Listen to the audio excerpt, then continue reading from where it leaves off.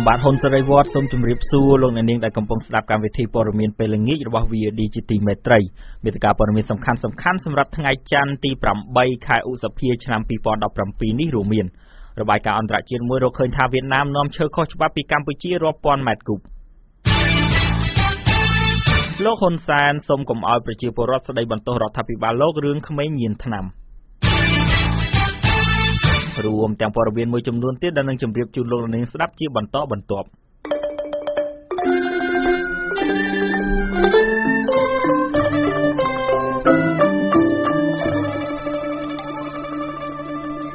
បាទលំដាប់តទៅនេះខ្ញុំបាទសូមជូនព័ត៌មានពិស្ដារបាយការណ៍ទីភ្នាក់ងារបរិស្ថានអន្តរជាតិមួយរកឃើញថារដ្ឋាភិបាលវៀតណាមបានលួចលាក់នាំចូលឈើខុសច្បាប់ពីកម្ពុជារាប់រយពាន់ម៉ែត្រគូបដើម្បីជំរុញកំណើនសេដ្ឋកិច្ចរបស់ខ្លួនព័ត៌មាននេះរាយការណ៍ដោយលោកពេជ្រចម្រុង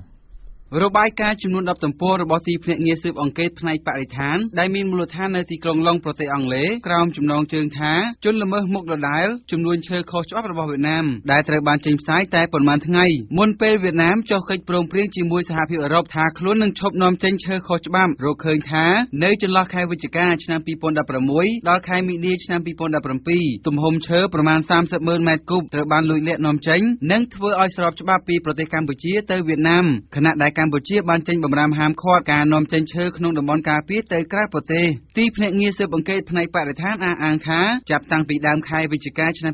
2016សកម្មភាពលួចកាប់ឈើខុសច្បាប់បានកើនឡើងខ្លាំងនៅតំបន់ការពារក្នុងខេត្តរតនគិរីដូចជាតំបន់ការពារសហគមន៍ក្នុងឧទ្យានវរៈជ័យឧទ្យានអូយ៉ាដាវនិងតំបន់ជម្រកសត្វព្រៃលំផាត់ហើយបើគិតជាប្រាក់សំណូកគឺលើសពី$13 លានអាមេរិកបើតាមរបាយការណ៍សកម្មភាពលួចកាប់និងនាំឈើខុសច្បាប់នេះគឺដោយសារការខូបខិតគ្នានិងសោកប៉ាន់រវាងអាជ្ញាធរប្រទេសទាំងពីរដោយអង្គការអន្តរជាតិមួយនេះអះអាងទៀតថាឈ្មួញវៀតណាមបានសោកប៉ាន់មន្ត្រីខ្មែររាប់លានដុល្លារដើម្បីចូលកាប់ឈើក្នុងតំបន់អភិរក្សនិងតំបន់ការពារក្នុងទឹកដីកម្ពុជាអង្គការបរិស្ថានអន្តរជាតិនេះលើកឡើងថាបើតាមកិច្ចព្រមព្រៀងជាមួយសហភាពអឺរ៉ុបគឺវៀតណាមមិនអាចនាំចូលឈើខុសច្បាប់ទៀតទេប៉ុន្តែផ្ទុយទៅវិញវៀតណាមបានបំពានគោលការណ៍នេះដោយថាមន្ត្រីសន្តិសុខនិងរដ្ឋវៀតណាមបែរជាចេញកូតាផ្ដល់ភាពស្របច្បាប់ក្នុងសេដ្ឋកិច្ចវៀតណាមទៅវិញដោយជួយសម្រួលការកាប់ឈើខុសច្បាប់ដល់ច្រើនសន្ធឹកសន្ធាប់នៅកម្ពុជាទោះបីកម្ពុជាបានប្រកាសថាឈប់ធ្វើចំនួនឈើគ្រប់ប្រភេទជាមួយវៀតណាមហើយក៏ដោយក្តីទីភ្នាក់ងារស៊ើបអង្កេតបរិស្ថានលើកឡើងទៀតថាការជាប់ពាក់ព័ន្ធរបស់រដ្ឋាភិបាលវៀតណាមក្នុងបទល្មើសព្រៃឈើខុសច្បាប់ដែលមានទឹកប្រាក់រាប់លានដុល្លារដូចនេះគឺសហគមន៍អន្តរជាតិនិងសហភាពអឺរ៉ុបមិនអាចទទួលយកបានទេនិងទទូចឲ្យវៀតណាមបញ្ឈប់សកម្មភាពទាំងនេះជាបន្ទាន់របាយការណ៍របស់ទីភ្នាក់ងារស៊ើបអង្កេតផ្នែកបរិស្ថានបញ្ជាក់បន្ថែមថាចន្លោះខែវិច្ឆិកាឆ្នាំ2016និងខែមីនាឆ្នាំ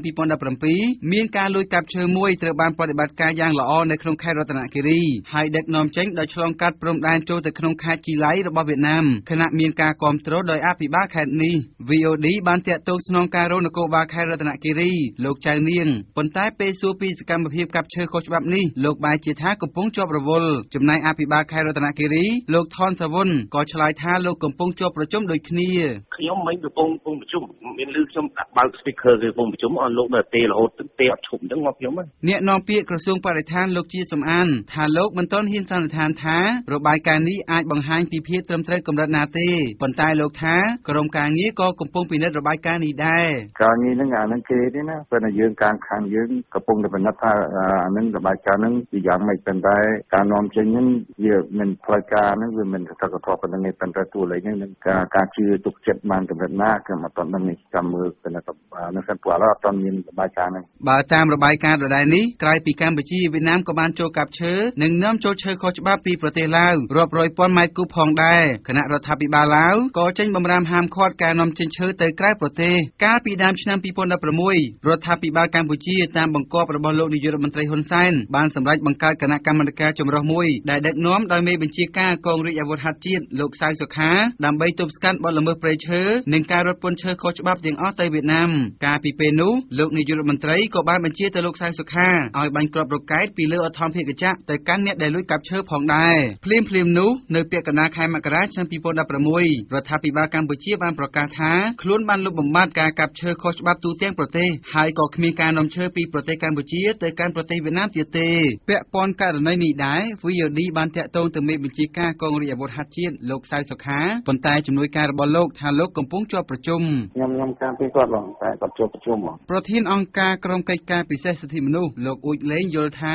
របាយការណ៍អង្គការអន្តរជាតិមួយនេះបង្ហាញពីភាពត្រឹមត្រូវដែរដោយលោកសង្កេតឃើញថាព្រៃឈើនៅកម្ពុជាគឺកំពុងតែអស់ទៅលោកថាសកម្មភាពចូលកាប់ឈើនិងនាំចេញទៅក្រៅប្រទេសកំពុងកើតមានយ៉ាងកក្រឹកកក្រែងនៅក្នុងខេត្តមណ្ឌលគិរីនិងខេត្តរតនគិរីហើយដែលត្រូវបានដឹកនាំចេញទៅវៀតណាម កាន់តែអត់ទៅព្រោះចាក់ស្រាយយើងឃើញហើយគឺដូចជារដ្ឋាភិបាលគាត់ប្រតិបត្តិថាអត់មានការនាំចូលចេញទេតែនៅពេលនេះគឺថាមានការបង្ហាញជារបាយការណ៍ផ្លូវការថាមានការនាំចូលចេញយ៉ាងកក្រឹកក្រែងដដែលហើយផ្ទុយទៅវិញគឺគេមិនគ្រប់ច្បាប់ទៅសោះហើយចំណែកនៅក្នុងទីតំបន់ជាតិអូសាំងហើយនិងអូតបូកនៅក្នុងសួនប្រជ័យហើយនិងហៅចដានោះមានការកាប់ហើយដឹកជញ្ជូនឈើទៅវៀតណាមបន្តកាត់មែនដោយមិនបាច់ឆ្លងកាត់រះយាមទេនឹងដឹកទៅតាមព្រំដែនរបស់លោកអ៊ូចលេងក៏បានរិះគន់ចំណាត់ការទប់ស្កាត់បទល្មើសព្រៃឈើរបស់រដ្ឋាភិបាលថាហាក់ពុំមានប្រសិទ្ធភាពនោះទេដោយលោកលើកហេតុផលថាព្រោះការមិនគោរពច្បាប់និងការគិតតែពីប្រយោជន៍ផ្ទាល់ខ្លួនជាជាងប្រយោជន៍ជាតិខ្ញុំពេជ្រចម្រុង VOD ភ្នំពេញ បាទលោកអ្នកស្ដាប់ជាទីមេត្រីនាយករដ្ឋមន្ត្រីកម្ពុជាបានស្នើដល់ពលរដ្ឋជាពិសេសអាណាព្យាបាលកុំឲ្យស្ដីបន្ទោសរដ្ឋាភិបាលលោកប្រសិនជាក្មេងញៀនថ្នាំដោយលោកថាគួរតែបន្ទោសខ្លួនឯងវិញព្រោះមើលកូនខ្លួនឯងមិនបានទៅបណ្ដាលឲ្យពួកគេភ្លើតភ្លើននិងញៀនគ្រឿងញៀនថ្លែងក្នុងវេទិកាកាកបាទក្រហមអធិច័ន្ទក្រហម8ឧសភាខួបទី154នៅព្រឹកនេះលោកនាយករដ្ឋមន្ត្រីហ៊ុនសែនលើកឡើងថាបញ្ហាអ្នកញៀនគ្រឿងញៀននៅកម្ពុជាបច្ចុប្បន្នកំពុងតែក្លាយទៅជាគ្រឿងរំខានដល់គ្រួសារនិងសង្គមកម្ពុជាដែលបណ្ដាលរដ្ឋាភិបាលរបស់លោកផ្ទេរថវិកាមួយចំនួនពីការអភិវឌ្ឍជាតិដើម្បីទប់ស្កាត់និងព្យាបាលក្រុមអ្នកញៀនថ្នាំទាំងនោះលោកនាយរដ្ឋមន្ត្រីក៏បានស្នើដល់ពលរដ្ឋគ្រប់រូបកុំឲ្យបន្ទោសរដ្ឋាភិបាលលោកប្រសិនជាកូនចៅឬបងប្អូនរបស់ខ្លួនធ្លាក់ខ្លួនញៀនគ្រឿងញៀនដោយលោកថាករណីនេះគួរតែបន្ទោសខ្លួនឯងវិញព្រោះมันបានមើលកូនចៅខ្លួនឯងឲ្យបានដដល់វាដាល់វៃដាជួយពិនិត្យមើលហើយក៏សូមយោគយល់កុំស្អីឡើងបន្ទោសការគ្រប់គ្រងរបស់រាជរដ្ឋាភិបាលយើងតាំងជាសំណួរយ៉ាងដូចនេះវិញទៅត្រឹមត្រូវថាខ្លួនយើងអប់រំកូនយើងតែ3នាក់អប់រំមិនបានផងខ្លះ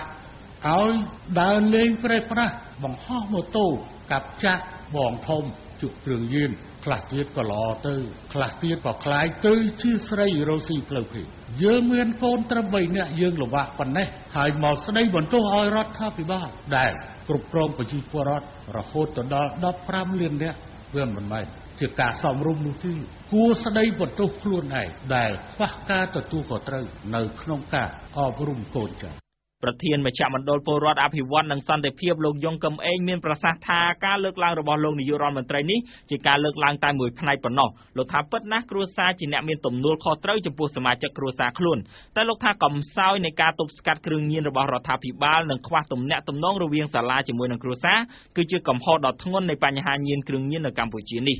ប៉ុន្តែថាតើរដ្ឋាភិបាលត្រូវតែរួចផុតពីការទទួលខុសត្រូវទេមិនអាចនឹងរួចផុតពីការទទួលខុសត្រូវទេបាទពីព្រោះកាតព្វកិច្ចនៃការបង្ក្រាបនៃពួកឈ្មួញជួញដូរអ្នកជួញដូរគ្រឿងញៀនអស់ទាំងនោះជាបរិវត្តគ្នាអត់មានសមត្ថកិច្ចអីទេបាទជាបរិវត្តគឺគ្រាន់តែជាអ្នករាយការណ៍ជូនសមត្ថកិច្ចប៉ុណ្ណឹងទេប៉ុន្តែអ្នកដែលអនុវត្តជាក់ស្ដែងហ្នឹងគឺសមត្ថកិច្ចរដ្ឋាភិបាលហ្នឹងបាទហើយក្នុងនោះដែរគឺ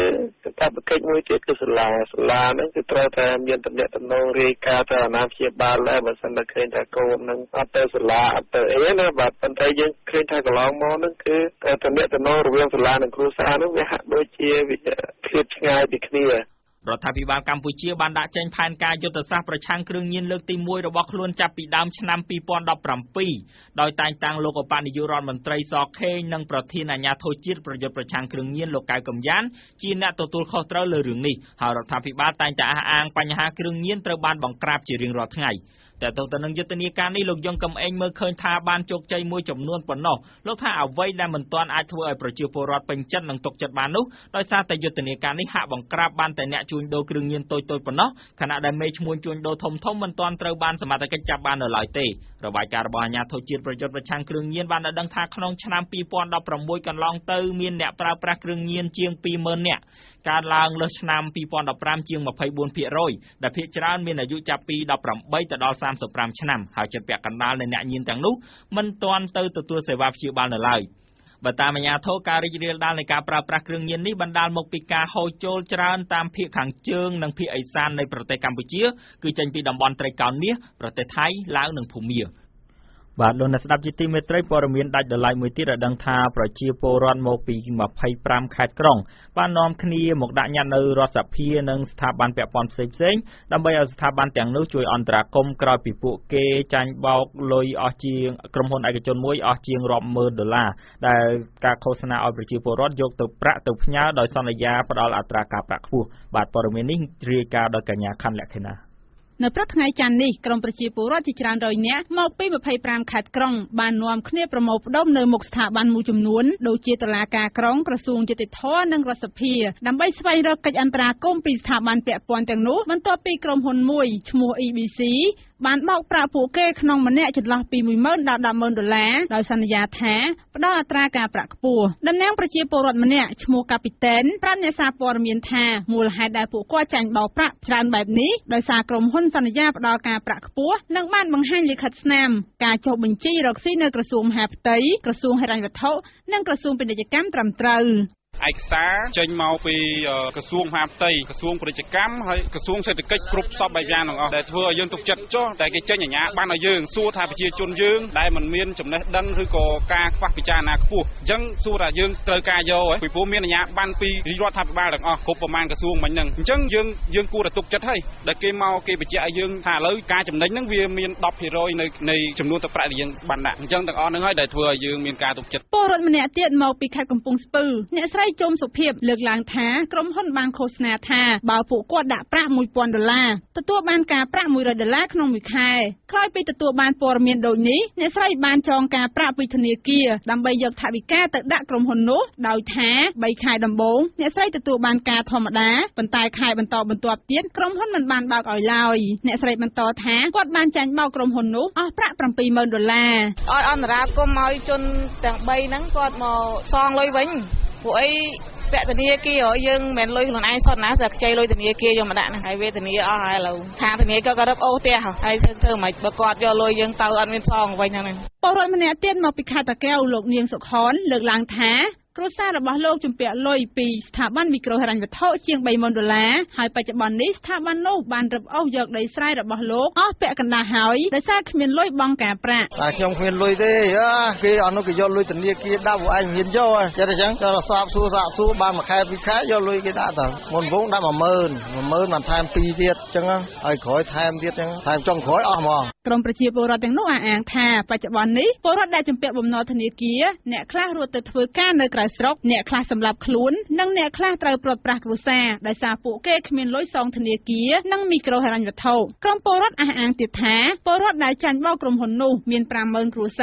រមកពីទូទាំង25ខេត្តក្រុងនិងមានទឹកប្រាក់ប្រមាណជាង80លានដុល្លារ VOD មិនអាចសុំការអធិប្បាយពីអ្នកនាំពាក្យរដ្ឋសភាបានទេដោយទូរស័ព្ទចូលមិនមានអ្នកទទួលប៉ុន្តែបើតាមតំណាងពលរដ្ឋដែលយកញត្តិទៅដាក់នៅរដ្ឋសភាលោកសេងចន្ទ្រីបង្ហាញការខកចិត្តដោយសារមិនមានតំណាងរាស្ត្រមកទទួលញត្តិពួកគាត់អត់មានសន្យាថារយៈពេលម៉ានេះអត់មានសន្យាអត់ដឹងទេព្រោះមកម្ដងហើយអត់ដូចអត់មានឃើញបានលទ្ធផលអីផងឥឡូវមកម្ដងទៀតអត់មានតំណាងរាស្ត្រណាឥឡូវជាជនក្តៅចង់ងាប់តំណាងរាស្ត្ររត់ទៅខេត្តជាជនរត់ពីខេត្តមកជួបតំណាងរាស្ត្រនៅពេញអត់មានជួបមួយតំណាងរាស្ត្រមកសភា100នាក់ជាងអត់មានសូម្បីតែម្នាក់ពាក់ព័ន្ធករណីចោទប្រកាន់នេះ VOD មិនទាន់សូមការស្រ័យបំភ្លឺពីតំណាងក្រុមហ៊ុន EBC បាននៅឡើយទេអ្នកជំនាញផ្នែកហិរញ្ញវត្ថុលោកងាត់ជូមានប្រសាសន៍ថារដ្ឋាភិបាលគួរតែពន្លឿនការដោះស្រាយចំពោះរឿងនេះឲ្យបានឆាប់ដើម្បីកុំឲ្យប្រជាពលរដ្ឋអស់ជំនឿទៅលើរដ្ឋាភិបាលរដ្ឋាភិបាលត្រូវតែលូកដៃក្នុងការចូលរួមការដោះស្រាយចាត់វិធានការផ្លូវច្បាប់ការដែលក្រុមហ៊ុនមានច្បាប់គឺជាទម្ងន់បន្ថែមមួយទៀតដែលថារដ្ឋាភិបាលមានតួនាទីកាន់តែសំខាន់គឺគាត់មិនអាចគេចវេះបានទេពីព្រោះក្នុងនាមដូចខ្ញុំជំរាបអញ្ចឹងដែលជាអាជ្ញាធរដែលជាអាណាព្យាបាលរបស់ប្រជាពលរដ្ឋដែលជាក្តីរំពឹងរបស់ប្រជាពលរដ្ឋអញ្ចឹងគាត់ត្រូវការពីផលប្រយោជន៍របស់ប្រជាពលរដ្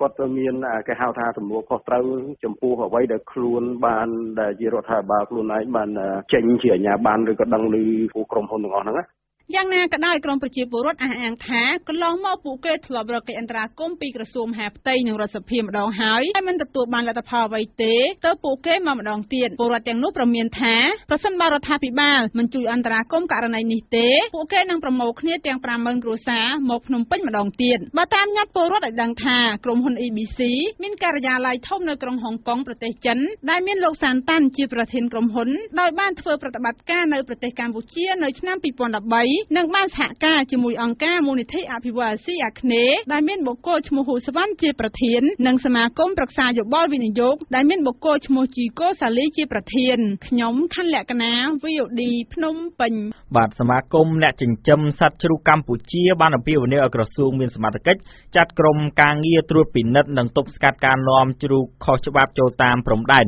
ដើម្បីលើកកម្ពស់ដល់ការចិញ្ចឹមសត្វនៅកម្ពុជានិងថែរក្សាសុខភាពប្រជាពលរដ្ឋជាអ្នកបរិភោគប្រធានសមាគមអ្នកចិញ្ចឹមសត្វជ្រូកកម្ពុជាលោកសុនពៅថ្លែងថាបច្ចុប្បន្នឈ្មួញធំ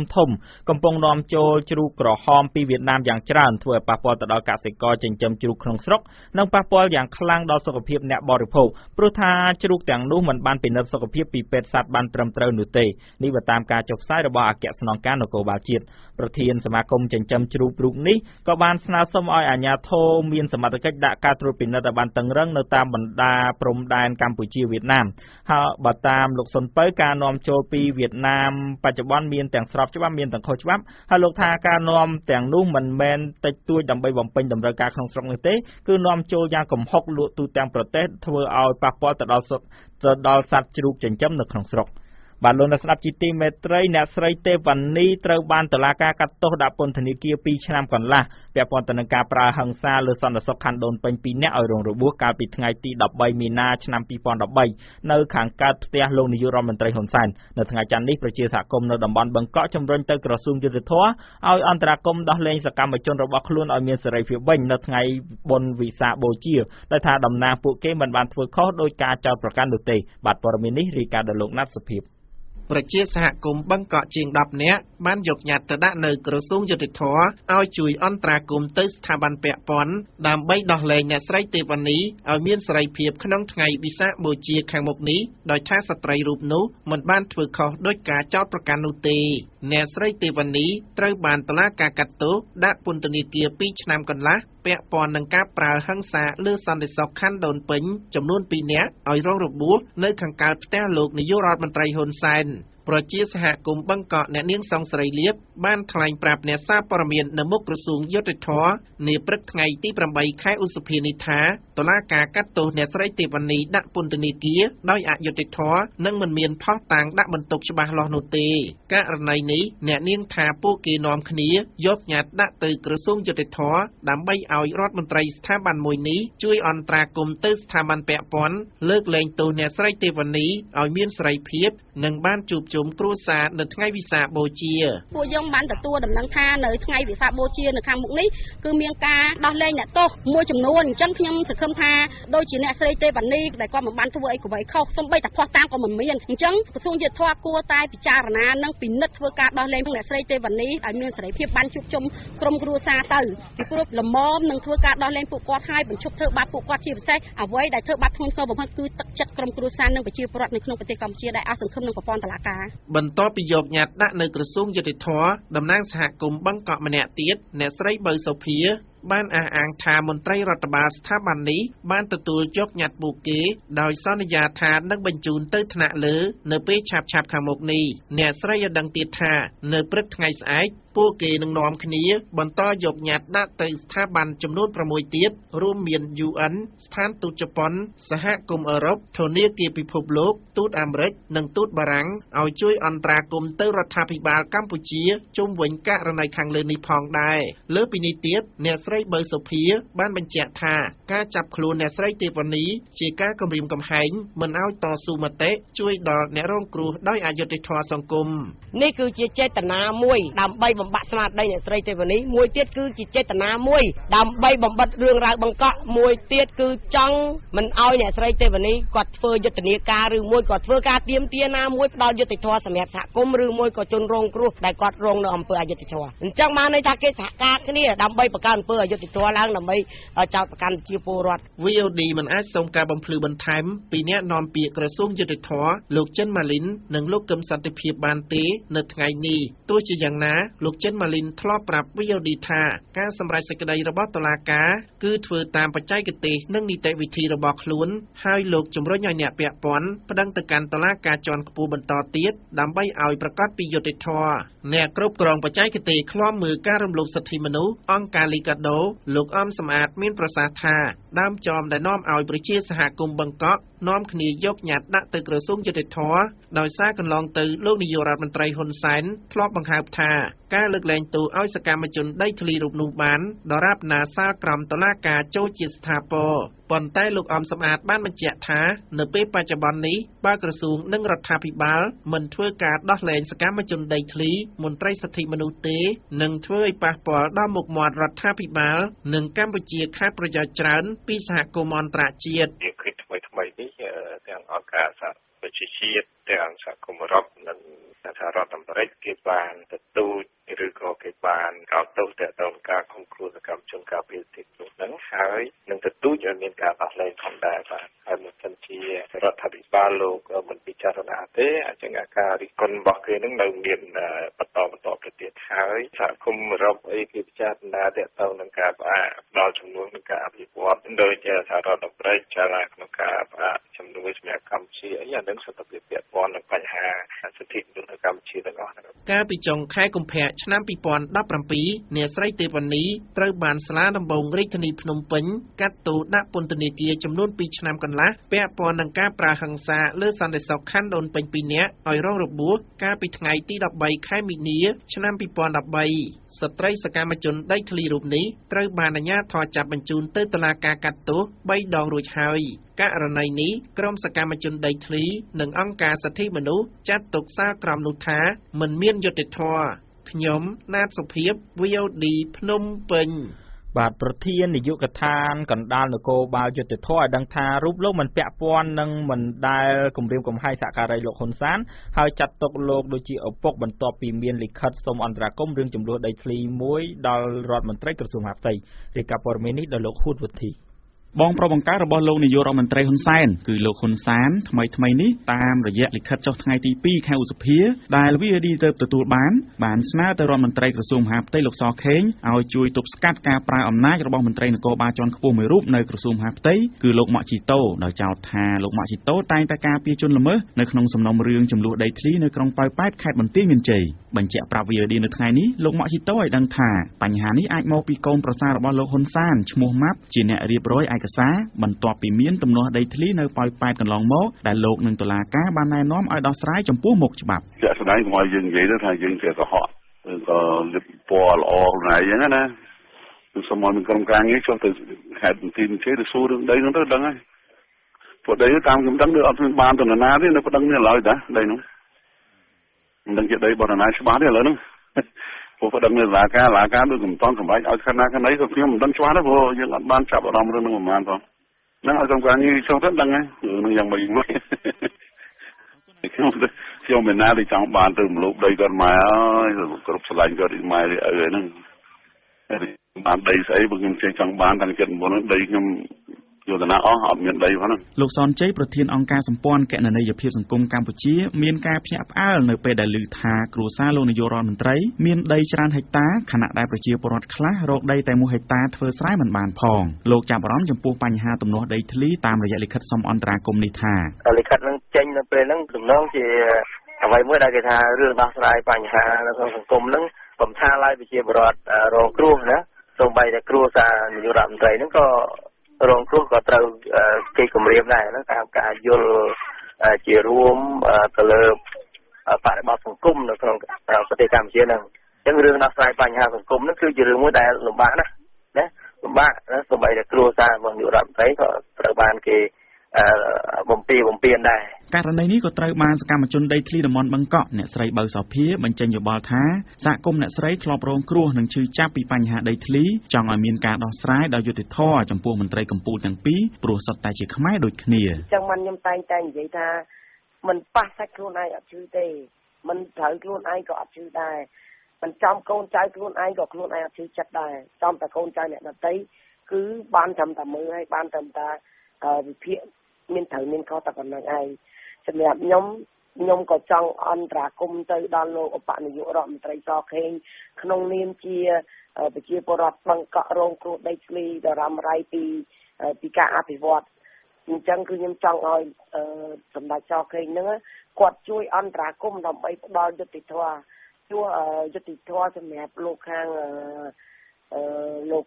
ហ៊ុនសានឬមួយក៏លោកម៉ាក់ជីតូក៏ដោយ VOD មិនអាចតាក់ទងលោកខៀវសុភ័ក្រអ្នកនាំពាក្យក្រសួងមហាផ្ទៃសូមការបញ្ជាក់បន្ថែមពីចំណាត់ការបានទេនៅថ្ងៃនេះកាលពីថ្ងៃទី2ខែឧសភាឆ្នាំ2017បងប្រុសបង្ការរបស់លោកនាយករដ្ឋមន្ត្រីហ៊ុនសែនគឺលោកហ៊ុនសានបានស្នើទៅរដ្ឋមន្ត្រីក្រសួងមហាផ្ទៃលោកសខេងឲ្យជួយទប់ស្កាត់ការប្រើអំណាចរបស់លោកម៉ាក់ជីតូមន្ត្រីនគរបាលជាន់ខ្ពស់មួយរូបនៅក្រសួងមហាផ្ទៃដោយថាតែងតែការពារជនល្មើសនៅក្នុងសំណុំរឿងចំនួនដីធ្លីចំនួន119ហិកតាលោកហ៊ុនសែនបានរៀបរាប់ប្រាប់ទៅលោកសខេងថាមន្ត្រីក្រមបង្គាប់របស់រដ្ឋមន្ត្រីក្រសួងមហាផ្ទៃរូបនេះបានគំរាមកំហែងរូបលោកក្រុមគ្រួសារនិងសហការីអំឡុងពេលចុះទៅរៀបចំអភិវឌ្ឍដីមួយកន្លែងស្ថិតនៅក្នុងភូមិព្រៃគប់សង្កាត់ផ្សារកណ្ដាលក្រុងប៉ោយប៉ែតខេត្តបន្ទាយមានជ័យខ្ញុំហួតវុធី VOD ភ្នំពេញបាទលោកនាងជាទីមេត្រីព័ត៌មានជាតិនៅពេលនេះចាប់តែប៉ុណ្ណេះបន្ទាប់ពីព័ត៌មានអន្តរជាតិលោកនាងនឹងបានស្ដាប់បទវិភាគមួយសួរថាតើសេចក្តីថ្លែងការណ៍របស់សហគមន៍អន្តរជាតិករណីឃុំខ្លួនមន្ត្រីសិទ្ធិមនុស្សមានឥទ្ធិពលលើកម្ពុជាទេ VOD ព័ត៌មានឯករាជ្យព័ត៌មានអន្តរជាតិនៅពេលនេះជម្រាបជូនដល់លោកពៅមេតាព័ត៌មានអន្តរជាតិតាក់ទងទៅនឹងការបោះឆ្នោតជ្រើសរើសប្រធានាធិបតីនៅប្រទេសបារាំងបេក្ខភាពប្រធានាធិបតីបារាំងលោកស្រីលេប៉ែនដែលលទ្ធផលបង្ហាញថាចាញ់ការបោះឆ្នោតកាលពីម្សិលមិញនោះគឺលោកស្រីបានបង្ហាញពីការធ្វើកំណែទម្រង់គោលនយោបាយគណៈបកឲ្យកាន់តែមានភាពប្រសើរឡើងលទ្ធផលនៃការបោះឆ្នោតជ្រើសរើសប្រធានាធិបតីបារាំងកាលពីថ្ងៃអាទិត្យម្សិលមិញបានបង្ហាញថាលោកម៉ាក្រុនជាអ្នកនយោបាយនិយមកណ្ដាលទទួលបានការគាំទ្រជាង 60% ចំណែកលោកស្រីលេប៉ែនជាអ្នកនយោបាយប្រកាន់ស្ដាំនិយមជ្រុលទទួលបានការគាំទ្រតែជាង 30% ប៉ុណ្ណោះក្រោយការបង្ហាញលទ្ធផលបណ្ដោះអាសន្នលោកស្រីលេប៉ែនបានផ្ញើសារអបអរសាទរលោកម៉ាក្រុនដែលទទួលបានជ័យជំនះនេះបើតាមទីភ្នាក់ងារសារព័ត៌មាន AFP ទន្ទឹមទៅនឹងការប្រកាសអបអរដល់គូប្រកួតលោកស្រីក៏ទទួលស្គាល់លទ្ធផលនេះហើយក៏បានលើកឡើងថាគណៈបករណសេជាតិរបស់លោកស្រីត្រូវមានការធ្វើកំណែទម្រង់គោលនយោបាយដើម្បីប្រកួតប្រជែងនៅពេលក្រោយៗទៀតព័ត៌មានអន្តរជាតិមួយទៀតតាក់ទងទៅនឹងការបណ្តេញចេញសមាជិកគណៈបកកុម្មុយនីសរបស់វៀតណាមជាការធ្វើឲ្យមានការភ្ញាក់ផ្អើលពីសហគមន៍អន្តរជាតិគណៈបកកុម្មុយនីសវៀតណាមកាលពីថ្ងៃអាទិត្យម្សិលមិញបានបណ្តេញមន្ត្រីជាន់ខ្ពស់ជាករណីកម្រមួយដោយចោទថាលោកបានកាន់មុខតំណែងគោលនយោបាយរដ្ឋហើយធ្លាប់ដឹកនាំក្រុមហ៊ុនធ្វើការនាំឲ្យមានភាពចុះខ្សោយហើយក៏មានការបំពានដល់ការងារមន្ត្រីផ្សេងៗទៀតកាលពីម្សិលមិញបកកុម្មុយនីសវៀតណាមបានបោះឆ្នោតដកតំណែងលោកឌីងឡាថាងអាយុ56ឆ្នាំជាសមាជិករបស់បកម្នាក់ក្នុងចំណោមសមាជិក19នាក់ផ្សេងទៀតដែលមុខតំណែងនេះគឺមានអំណាចខ្លាំងនៅក្នុងប្រទេសហើយក៏ជាករណីកម្រមួយដែលមានការបោះឆ្នោតដកតំណែងមន្ត្រីជាន់ខ្ពស់របស់រដ្ឋបែបនេះបើតាមទីភ្នាក់ងារសារព័ត៌មាន Reuters នៅក្នុងសេចក្តីថ្លែងការណ៍តាមអនឡាញរបស់បកកុម្មុយនីសវៀតណាមបានថ្លែងថាលោកឌីងឡាថាងបានធ្វើជាប្រធានក្រុមហ៊ុនប្រេងនិងឧស្ម័នរបស់រដ្ឋឈ្មោះពេត្រូវៀតណាមចន្លោះឆ្នាំ2009ដល់ឆ្នាំ2011បានធ្វើឲ្យការងារនោះចុះខ្សោយហើយមានការបំពានដល់មន្ត្រីដែលធ្វើការជាមួយនាំឲ្យមានការមិនពេញចិត្តពីថ្នាក់ក្រោមកាលពីថ្ងៃទី27ខែមេសាក្រុមអធិការកិច្ចនៃគណៈបកកុម្មុយនីសវៀតណាមបានថ្លែងថាលោកថាងត្រូវទទួលខុសត្រូវចំពោះគម្រោងខុសច្បាប់និងការបាត់បង់ហិរញ្ញវត្ថុនៃក្រុមហ៊ុនពេត្រូលវៀតណាម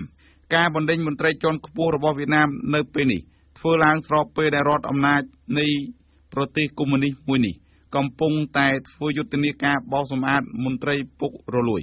នៅក្នុងក្រុមហ៊ុនពេត្រូលវៀតណាមដោយមានមន្ត្រីជាច្រើនរូបត្រូវបានបណ្តេញចេញពីការងារនិងមានការចាប់ឃុំខ្លួន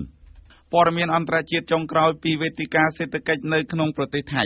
រដ្ឋាភិបាលនិងវិស័យឯកជនរបស់ថៃដឹកនាំការប្រជុំនៅថ្ងៃច័ន្ទនេះដែលមានតំណាងក្រុមហ៊ុនមកពីដែនដីហុងកុងនិងសៀងហៃដើម្បីផ្សព្វផ្សាយពីការធ្វើពាណិជ្ជកម្មនិងការវិនិយោគជាផ្នែកមួយនៃគោលនយោបាយសេដ្ឋកិច្ចរបស់ប្រទេសចិនគឺ One Road One Belt តាមការចុះផ្សាយរបស់សារព័ត៌មាន The Nation របស់ថៃបានឲ្យដឹងថា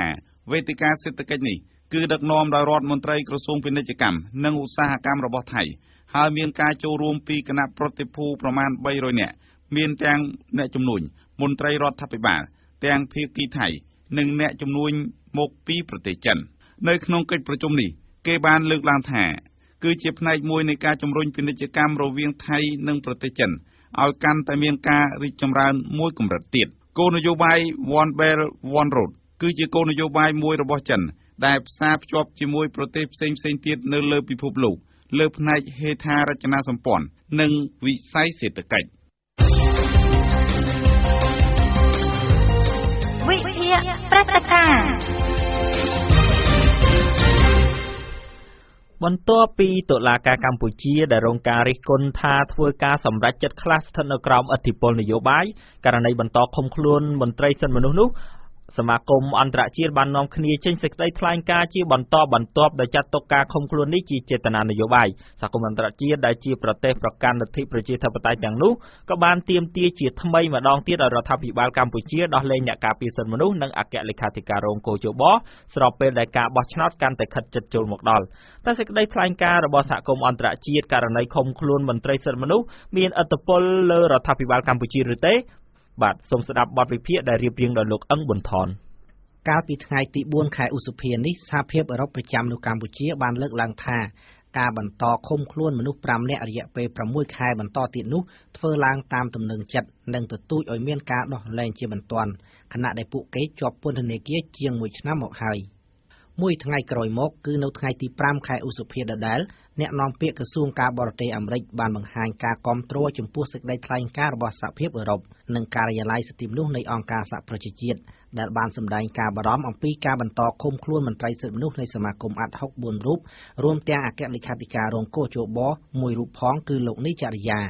សហរដ្ឋអាមេរិកបានចាត់ទុកការឃុំខ្លួនតាមអំណាចតុលាការកម្ពុជានេះថាធ្វើឡើងតាមអំពើចិត្តនិងថាបានធ្វើឲ្យប៉ះពាល់ទៅដល់សិទ្ធិរបស់ក្រុមគ្រួសារអ្នកជាប់ឃុំទៀតផង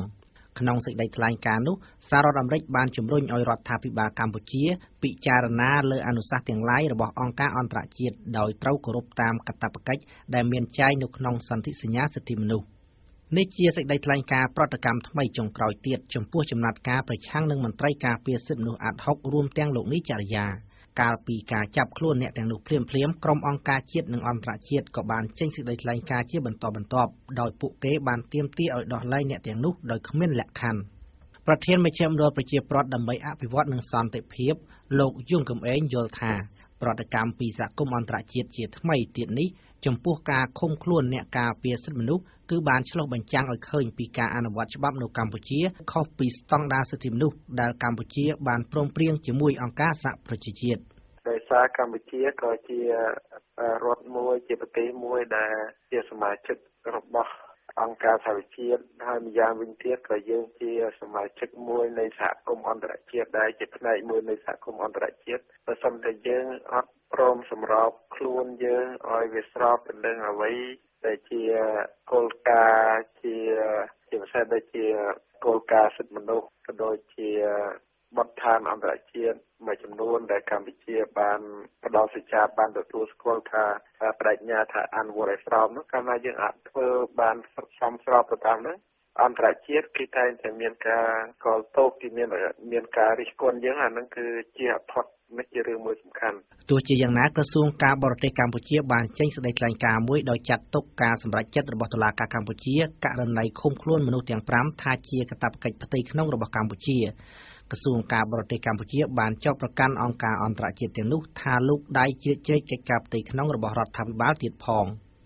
តែសម្រាប់លោកជុំកំឯងរដ្ឋាភិបាលកម្ពុជាមិនអាចធ្វើអ្វីកាត់ផ្តាច់ពីក្រសែភ្នែកនៃទំនាក់ទំនងអន្តរជាតិបានទេយើងក៏ត្រូវតែគិតថាយើងជាផ្នែកមួយនៃសហគមន៍អន្តរជាតិយើងអត់អាចកាត់ផ្តាច់ខ្លួនឯងពីសហគមន៍អន្តរជាតិបានទេយើងត្រូវការកិច្ចសហការសហប្រតិបត្តិការនៅក្នុងកិច្ចការជាច្រើនទាំងពីសេដ្ឋកិច្ចទាំងពីការទូតទាំងពីនយោបាយទាំងពីរឿងរ៉ាវផ្សេងៗច្រើនទៀតបាទដែលបច្ចេកទេសអីហូរហែបាទដែលយើងត្រូវការសហការនៅលើឆាកអន្តរជាតិនេះបាទបើសិនជាយើងអត់ព្រមប្រតិបត្តិឲ្យបានត្រឹមត្រូវឬក៏ល្អសម្រាប់កតិកាសញ្ញាអនុសញ្ញាទាំងឡាយដែលយើងបានចុះហត្ថលេខាទេហ្នឹងគឺជាអាចធ្វើឲ្យ ជាពលមិនល្អដែរសម្រាប់ប្រទេសកម្ពុជាយើងណាបាទ ថ្មីត្បិតតែការប្រកាសផ្តាច់ជំនួយដោយសហរដ្ឋអាមេរិកមកកាន់កម្ពុជាដោយសារតែគោលនយោបាយរបស់រដ្ឋាភិបាលដូណាល់ត្រាំក៏ដោយតែលោកជួនកំឯងយល់ថាការផ្តាច់ជំនួយនេះក៏ជាផ្នែកមួយដែលរដ្ឋាភិបាលកម្ពុជាត្រូវស្វែងយល់បន្ថែមទៀតពីទំនាក់ទំនងជាមួយប្រទេសមហាអំណាចមួយនេះសម្រាប់បញ្ហាសិទ្ធិមនុស្សនៅកម្ពុជាអ្នកប្រឹក្សាផ្នែកសិទ្ធិមនុស្សលោកសួនមុនស័កវិភាគថាការដែលសហគមន៍អន្តរជាតិចេញសេចក្តីថ្លែងការណ៍ជាថ្មីទៀតករណីឃុំខ្លួនមន្ត្រីអាត់ហុកនេះគឺជាសម្ពាធផ្នែកការទូតមួយប៉ុន្តែលោកថាការដោះលែងឬមិនដោះលែងវាជាសិទ្ធិរបស់កម្ពុជាលោកយល់ថាបើមិនព្រមដោះលែងអ្នកការពារសិទ្ធិមនុស្សទាំងនោះទេនោះរដ្ឋាភិបាលកម្ពុជានឹងនៅតែរងការរិះគន់លើឆាកអន្តរជាតិ គ្រាន់តែថាបើសិនជាគ្មានការដោះលែងឆាប់ៗហ្នឹងដែលវាប៉ះពាល់ដល់មុខមាត់របស់កម្ពុជាក្នុងការទំនាក់ទំនងនៃការទូតទៅខាងក្រៅជាពិសេសគឺទំនាក់ទំនងការទូតជាអន្តរជាតិជាមួយប្រទេសនៃខាងក្រៅដែលស្នើមកពីរាជាណាចក្រកម្ពុជាឲ្យពិចារណាដោះលែងនេះឯងបាទអានេះគឺជាផលប៉ះពាល់របស់កម្ពុជានៅខាងមុខបើសិនជាវាមិនទាន់ដោះលែង បើតាមលោកសួនមុនស័កសហគមន៍អន្តរជាតិអាចនឹងពិចារណាក្នុងការផ្តាច់ជំនួយឬយ៉ាងណាដោយថ្លឹងថ្លែងជាមួយនឹងតម្លៃនៃទំនាក់ទំនងការទូតរវាងប្រទេសនីមួយៗដោយថាសហគមន៍អន្តរជាតិមានកាតព្វកិច្ចការពារសិទ្ធិមនុស្សផងដែរពោលមិនត្រឹមតែឲ្យតម្លៃលើការទូតប៉ុណ្ណោះទេដូច្នេះការដាក់ទណ្ឌកម្មផ្នែកសេដ្ឋកិច្ចដូចជាការផ្តាច់ជំនួយផ្សេងៗដែលខ្ញុំជឿថាសហគមន៍អន្តរជាតិនេះគេនឹងថ្លឹងថ្លែងឲ្យបានស៊ីជម្រៅ រវាងកាតព្វកិច្ចសម្រាប់មនុស្សជាតិហើយនឹងទំនាក់ទំនងជាមួយរដ្ឋមួយផ្សេងទៀតថាតើគួរដាក់ទំនាក់ដាក់នៅផ្នែកការទំនាក់ទំនងផ្នែកជំនួយដោយសារតែទំនាក់ទំនងជាមួយរដ្ឋាភិបាលនៃរដ្ឋហ្នឹងហើយមិនគិតអំពីបញ្ហាសិទ្ធិមនុស្សឬក៏យ៉ាងម៉េចខ្ញុំគិតថាសហគមន៍អន្តរជាតិគេនឹងថ្លឹងថ្លែងទៅហ្នឹងសូមបញ្ជាក់ថាមន្ត្រីការពារសិទ្ធិមនុស្សទាំង4រូបរួមមានលោកនីសុខាលោកជីសុកសានលោកណៃវងដានិងលោកស្រីលឹមមនីត្រូវបានតុលាការក្រុងភ្នំពេញចាប់ប្រកាន់ពីបទសោកប៉ាន់សាក់សីក្នុងសំណុំរឿងអាស្រូវស្នេហាដែលគេអះអាងថាកើតឡើងរវាងលោកកឹមសុខានិងនាងស្រីមុំរីឯលោកនីចរិយាជាអគ្គលេខាធិការរងគោជបវិញត្រូវបានតុលាការចាប់ប្រកាន់ពីបទសំគំនិតនៅក្នុងសំណុំរឿងដូចគ្នានេះដែររហូតមកដល់ពេលនេះអ្នកទាំង5ត្រូវបានជាប់ឃុំបណ្ដោះអាសន្នអស់រយៈពេលជាង1ឆ្នាំមកហើយដោយតុលាការអះអាងថាមិនទាន់មានភស្តុតាងគ្រប់គ្រាន់ដើម្បីបើកសវនាការនៅឡើយខ្ញុំអឹងប៊ុនថន VOD ភ្នំពេញបាទលោកនាងជាទីមេត្រីមុននឹងបញ្ចប់កម្មវិធីព័ត៌មានពេលល្ងាចរបស់ VOD ខ្ញុំសូមសង្ខេបព័ត៌មានសំខាន់ៗមានដូចតទៅរបាយការណ៍ទីភ្នាក់ងារបរិស្ថានអន្តរជាតិមួយរកឃើញថារដ្ឋាភិបាលវៀតណាមបានលួចលាក់នាំចូលឈើខុសច្បាប់ពីកម្ពុជារាប់រយពាន់ម៉ែត្រគូបដើម្បីជំរុញកំណើនសេដ្ឋកិច្ចរបស់ខ្លួនបាទនាយករដ្ឋមន្ត្រីកម្ពុជាបានស្នើដល់ប្រជាពលរដ្ឋជាពិសេសអាណាព្យាបាលកុំឲ្យស្ដីបន្ទោសដល់រដ្ឋាភិបាលរបស់លោកប្រសិនក្មេងញៀនថ្នាំដោយលោកថាគួរតែបន្ទោសខ្លួនឯងវិញព្រោះមើលកូនខ្លួនឯងមិនបានទៅបណ្ដាលឲ្យពួកគេភ្លើតភ្លើននឹងញៀនគ្រឿងញៀនថ្លែងក្នុងវេទិកាកាកបាទក្រហមអធិច័ន្ទក្រហម8ឧសភាខួបទី154នៅព្រឹកនេះលោកនាយករដ្ឋមន្ត្រីហ៊ុនសែនលើកឡើងថាបញ្ហាអ្នកញៀនគ្រឿងញៀននៅក្នុងប្រទេសបច្ចុប្បន្នកំពុងក្លាយទៅជាគ្រឿងរំខានដល់គ្រួសារនិងសង្គមកម្ពុជាដែលបណ្ដាលរដ្ឋាភិបាលរបស់លោកផ្ទេរថវិកាមួយចំនួនពីការអភិវឌ្ឍជាតិដើម្បីទប់ស្កាត់និងព្យាបាលក្រុមអ្នកញៀនថ្នាំទាំងនោះវិញលោកនាយករដ្ឋមន្ត្រីក៏បានស្នើឲ្យពលរដ្ឋគ្រប់រូបកុំបន្ទោសរដ្ឋាភិបាលលោកប្រសិនជាកូនចៅឬបងប្អូនរបស់ខ្លួនធ្លាក់ខ្លួនញៀនគ្រឿងញៀនដែលលោកថាករណីនេះគួរតែបន្ទោសខ្លួនឯងវិញព្រោះមិនបានមើលកូនចៅខ្លួនឯងបានដដែលបាទលោកអ្នកស្ដាប់ជាទីមេត្រីប្រជាពលរដ្ឋមកពី25ខេត្តក្រុងបាននាំគ្នាដាក់ញត្តិនៅរដ្ឋសភានិងស្ថាប័នពាក់ព័ន្ធផ្សេងៗដើម្បីឲ្យស្ថាប័នទាំងនោះជួយអន្តរាគមន៍ក្រោយពីពួកគេរាប់ម៉ឺននាក់បានចាញ់បោកក្រុមហ៊ុនឯកជនមួយដែលឃោសនាឲ្យប្រជាពលរដ្ឋយកប្រាក់ទៅផ្ញើដោយសន្យាថាផ្ដល់អត្រាការប្រាក់ខ្ពស់